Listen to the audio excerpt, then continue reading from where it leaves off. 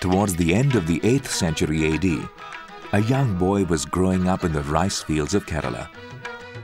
Except, unlike other boys of his age, he was deeply immersed in the study of the Vedas. By the tender age of 12, he had internalized the core teaching of Advaita, non-duality, of absolute monoism, one simple reality, one truth, one God, and was now the Adi Shankaracharya.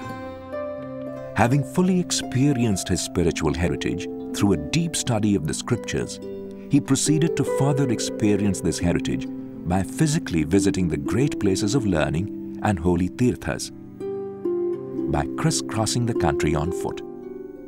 His journey began up north, in the mighty Himalayas, the abode of the gods. The Adi Shankaracharya is said to have visited Kashmir many times. He first visited this Shiva temple, which was said to be as old as time itself.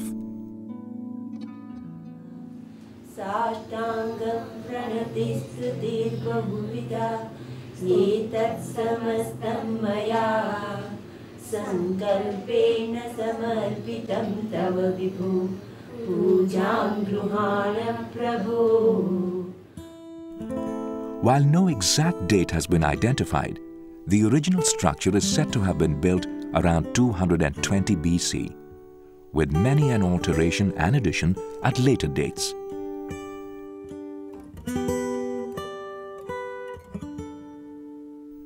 What is, however, unique about this temple is its architecture. When observed from a distance, the temple looks like a huge shivling, reaching out to the sky, almost touching the clouds. Inside it also is an enormous shivling, which is touched by the first rays of the sun as it rises each morning.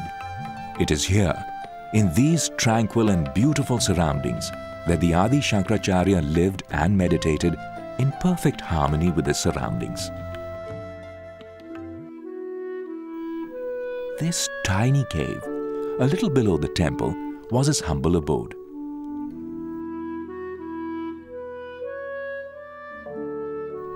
Though it was a brief association, it was strong enough for the temple to be known by his name ever since. For perhaps it was here that he fully experienced the depths of monoism, both within and without.